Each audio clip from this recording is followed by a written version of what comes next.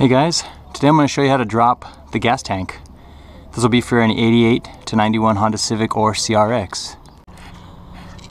When first starting this job, it's easier to remove the gas tank if you have very low fuel or if you just want to go ahead and remove it. This right here is the drain plug. It's a 17 millimeter. If you have a lot of gas and you have a container to drain it into, you can go ahead and do that. I drove this car till it had less than a gallon left in it.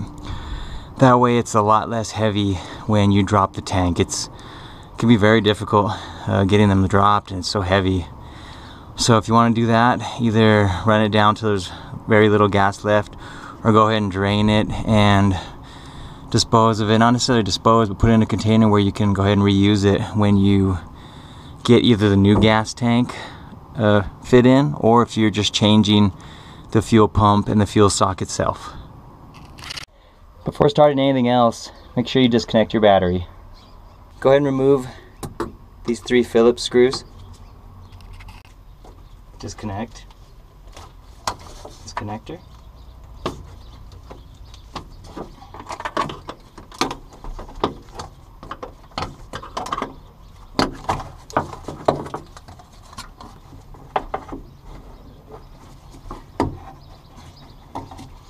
Go ahead and pry back the boot. Disconnect.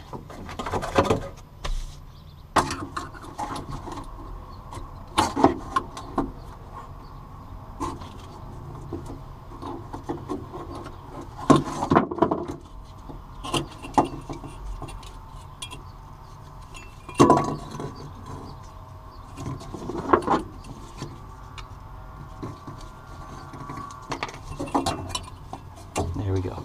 We need to get the plastic cover removed. 10 millimeter bolt there. You have another one up here. You have a little Phillips screw right there. Also a Phillips screw right here. And one more Phillips screw right there. Now after you have the plastic cover removed, we need to get a handful of lines removed before we can lower the gas tank. The first is this 14 millimeter right here. I would suggest using this kind of wrench. This is a line wrench. That way you don't strip this. And go ahead and remove that first. After you have this first one removed, you have 2 10 millimeters on each side to remove this bracket. That way when you remove the gas tank, it can just all come as one piece. Second, we're going to need to get this line removed. It's basically, all you need is a pair of pliers and slide the clip away from the wire. The third is this one right here. Go ahead and use pliers again, maybe a needle nose plier, slide that away, pull that away from the nipple. And the last two, this is the filler neck. You need to use a Phillips. Loosen this, slide it down. This one, the pliers. Pull that away. Those are all connected to the gas tank, which we need to have disconnected so we can lower the tank. Your next step, we're going to be lowering the gas tank. I like to use my hydraulic jack with a block of wood to hold it in the spot. But first, you can go ahead and start removing one of these. It's a 12 millimeter. You may need to use a wrench if you don't have a deep enough socket to loosen it up. Once you get that one loose, the first one will still be holding the gas tank in place. Then you need to support it with your block of wood. Get both of those gas tank straps dropped, and then we can slowly lower the gas tank.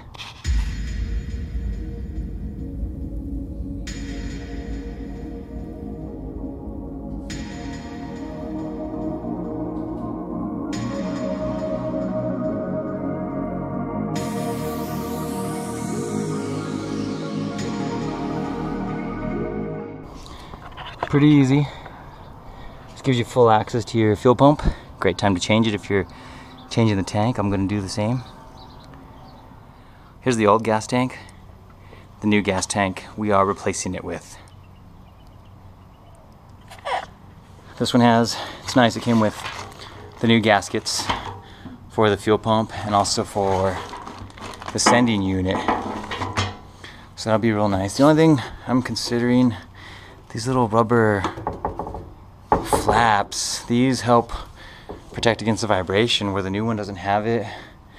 I guess I'm gonna run to the hardware store and see if I can find something, or if not, maybe I'll just glue these back on with the, yeah, because this still looks like it's in good shape.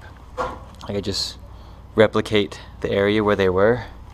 I think I'm gonna do that. I probably have some high strength adhesive instead. As long as they all come off, yeah, they're all coming off really easily. Looks like it's a little bit thicker than silicone, maybe like a, I don't know what kind of glue to use though. I'm gonna have to look it up real quick online and figure out what kind of glue I'm gonna use to get these put back onto the new fuel tank.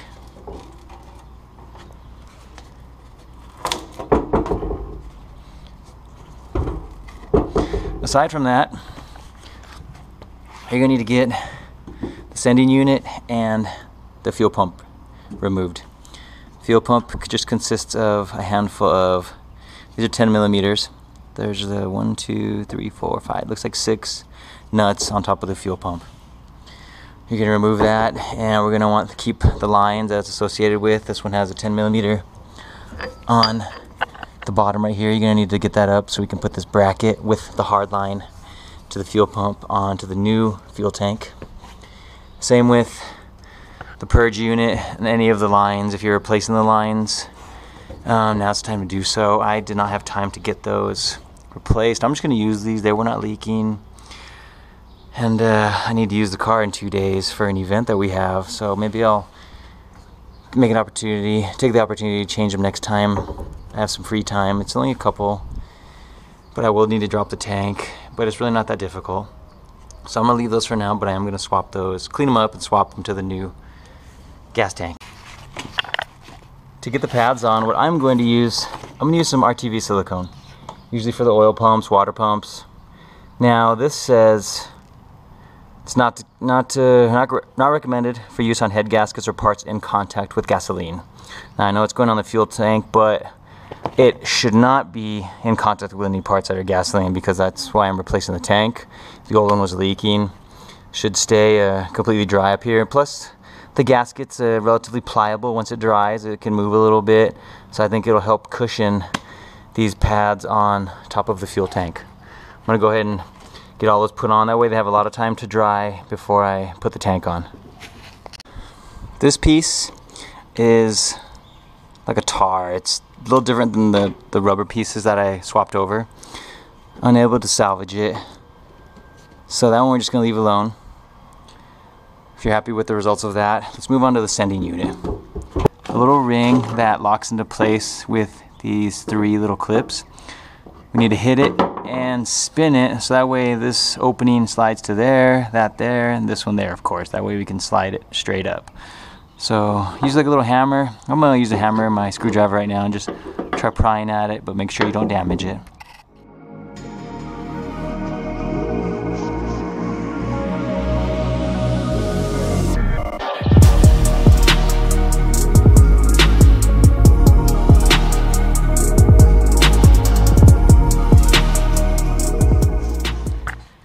Now mine came with this gasket. It was on there, but it doesn't belong there. I would recommend changing it. This one is a little old, it's falling apart. Get that pried off, put the new gasket on there. Now the old gasket was tight on there. This one's loose.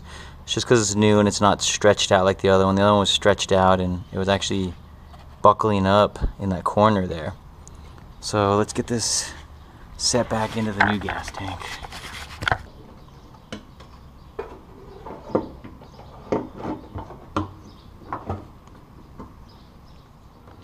Once you get all 3 of these little tabs tucked underneath, go ahead and start hitting them around to lock them into place.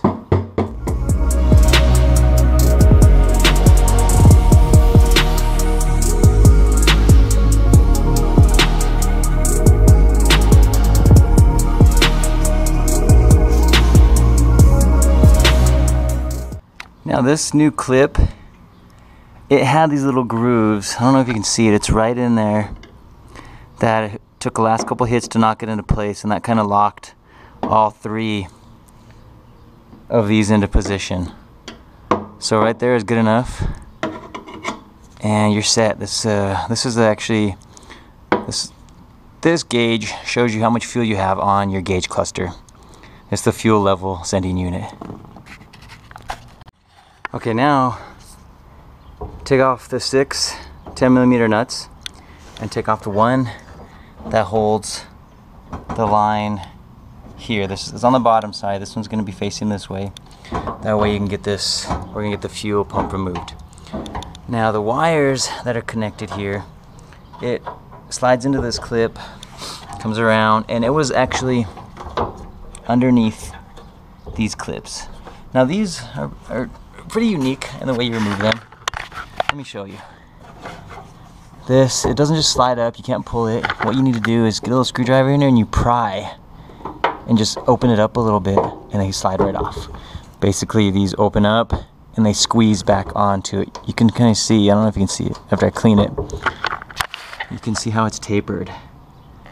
So the clip just slides right onto it when you slide them open. So go ahead and get those removed, because we wouldn't want to transplant these to the new fuel tank. I will bend that up and then put it on there. Same with the second and third one, which are going to be right here. And even though these are not used, there was nothing hooked up to these, I'm going to use it to tuck the line back underneath here and hold the electrical line in place. So go ahead and get these 2 removed. Just your screwdriver again, pry apart, pull those out.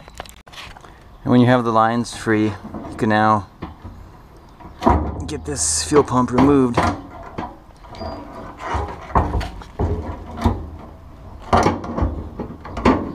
Little clips and wires in there catching on something. There we go.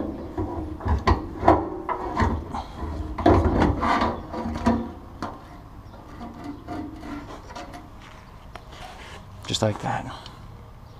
We're going to change that fuel pump. I got a brand new one, and we're going to put a new fuel pump strainer on it as well. Now changing the fuel pump is relatively easy. Just going to slide it off.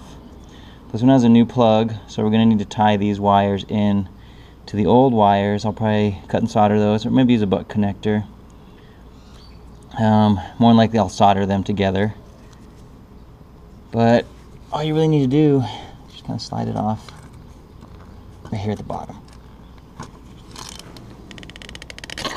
There you go. And then disconnect, slide these 2 up, and disconnect the hose, and get the wires disconnected.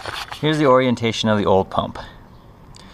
When replacing the fuel pump strainer, you need to make sure you have a correct strainer that dips into the fuel the fuel tank at this angle. The pump slides in and this strainer leans down and forward. If you get an incorrect one, you're gonna show on your gas gauge that you have maybe anywhere from a 1/4 tank to half tank, and you'll be starting to run out of gas. I've seen issues of this online where if you look up the 91 Honda Civic SI fuel pump strainer at AutoZone, it's going to give you an incorrect part number. These are 2 that work the same. First one is the Delphi, part number FS0083. The second one is the AirTex FS121. Now AutoZone used to sell the AirTex. They no longer do. I had ordered this one online and I was waiting for it to show up today, so I had gone to the store, I went to AutoZone, picked up the Delphi. If you specify an 88 CRX DX model, they will give you this fuel pump strainer, which is the correct fitment.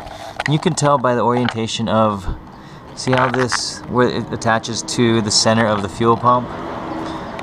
That's going to attach here, and when that's on, it basically goes exactly in this direction. So it's going to leave it in the appropriate direction, but both will work. Just make sure you have the correct one when installing the fuel pump strainer. Get this small washer removed. We're going to reuse that with the new strainer. Get the little cap removed off your new fuel pump. Let's get your strainer installed. You'll see what I mean by the way this attaches, the way it drops into here. It only goes a certain direction. And it's going to sit exactly like that, which dips it right into the gas tank. Similar to the old one and the new one, the orientation is going to be exactly like that.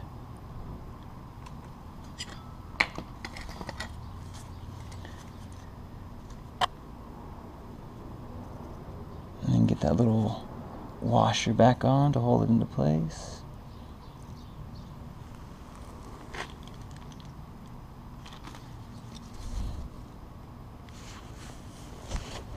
Next thing I'm going to do on this pump, go ahead and wire those up, get them soldered together. After that, we're going to connect the hose which connects the pump. After getting your new fuel pump and strainer on, let's get this gasket removed because we're going to change it with the new one. You should be able to slide it down around all the wires and everything.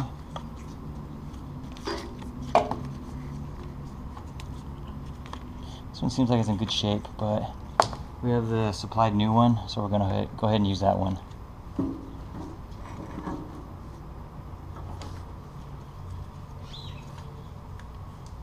Pretty easy to put on. There's a couple of nipples that poke through the top. All you gotta do is line them up and push them in. Once you have that on, let's go ahead and drop your new fuel pump into the gas tank.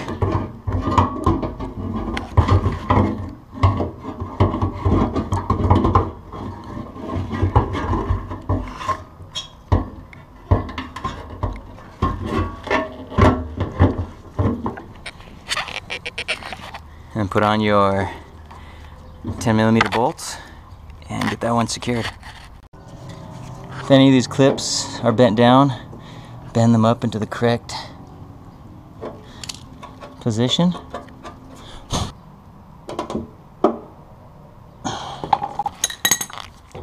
Next, go ahead and remove this bolt.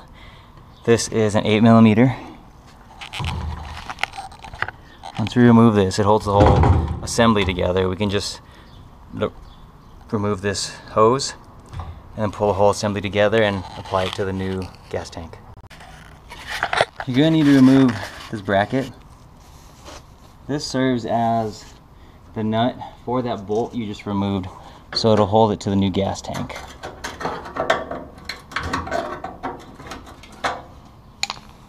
Go ahead and squeeze these back down and make them tight again.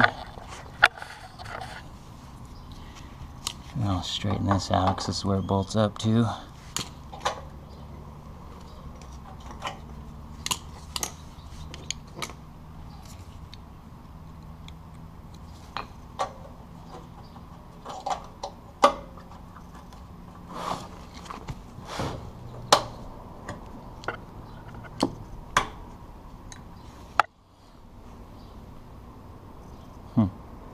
Well, it's off a little bit, so I won't be able to tighten it. I'm going to use a nut instead. Here it is, everything completely reassembled. Now we just need to lift it back up and connect everything back together. One thing I like to suggest is do not forget about putting these up into the car before you try putting the tank up. I have done it before where I forgot. I lifted the tank and these were hanging down, and there's literally no room to get the connections back up. So don't forget about these. Let me show you how I usually get mine lifted back up onto the car. The first thing you want to do is get your fuel tank straps back into place. They're highly flexible, so you can bend them around the exhaust if you need be, because once you tighten them, they'll come back to their original form. And get your tank ready to slide up into position. And the wires, for me, I like to leave the wires sitting on top. That way, once I get it up a little bit, I can go inside the car and pull them through and then lift the gas tank completely up. Here I got the jack underneath it. I lifted it up slightly so there's still a little bit of wiggle room. I didn't put any pressure on it. I didn't want to dent my fuel tank. And you can see enough room to pull the wires through. Get those through, and I can also tell that I need to slide the tank to the right a little more, and then I can bolt up the fuel straps and finish connecting everything for the gas lines on the side. Here's a look at everything buttoned up. You got the 2 hoses for the filler neck, the evap hose, and you got the 2 feed lines, feed and return lines. Next, you need to get your plastic cover. That'll be it. You're finished. Hope this helps you out. If you need any kind of pointers, please leave a comment. And as always, thanks for watching.